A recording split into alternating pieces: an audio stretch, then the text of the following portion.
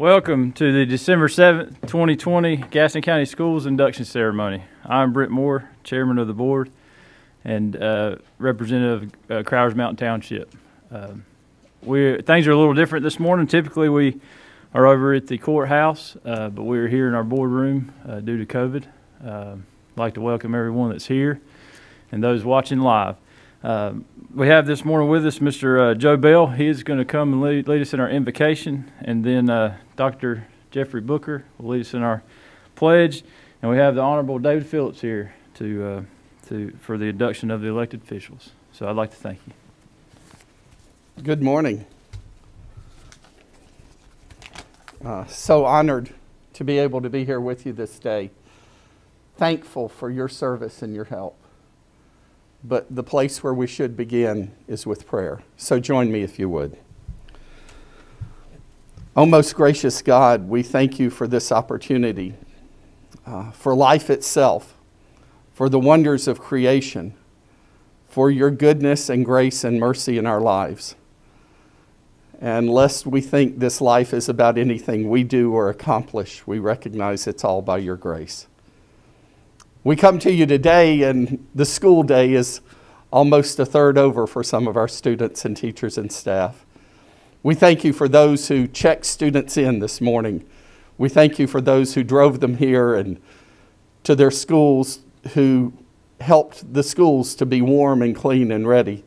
We thank you for teachers and staff that have worked for a while now to prepare for this day. We thank you for students who came to school and have accomplished a great deal this semester. We thank you for those who have stayed home and have learned and grown as well. We ask, God, that you would continue to bless these your people in this county. We come to you on behalf of this board. We thank you for brave men and women who have decided that part of the call in their life is to help improve and care for our schools. We thank you for our superintendent and our administrators, for the teachers and the staff in each and every location who have, in this strange, crazy year, done their very best to provide education and care for your people. And we recognize that this year has had its own toll.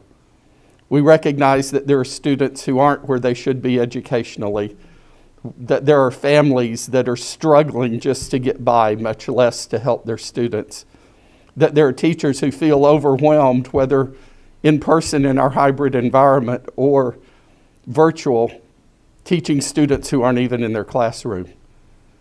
And we recognize the pain and the destruction that's happened this year with this virus, and we give thanks in spite of all that. We think right now of these men and women who are going to become the leaders of our schools in the next year. We thank you for their lives and their families. We thank you for their faith and their courage. And we ask that you would begin right now to work among them, to build community, to build them as people of prayer and of faith who follow their beliefs and their conscience, and to help us to have your divine guidance and strength to make the proper decisions and to do what is best for these thousands of students who we're given the responsibility for. And we pray for the families and community around our schools, for the teachers' families who are having trouble just maintaining with such a strange schedule for their loved ones, for the people who are helping our students learn. And we ask, God, that you would help us all to work together to continue to follow you and to build this community, that we all might be more like you, we pray. In your blessed name we ask. Amen. Amen. Thank you. You join me in standing.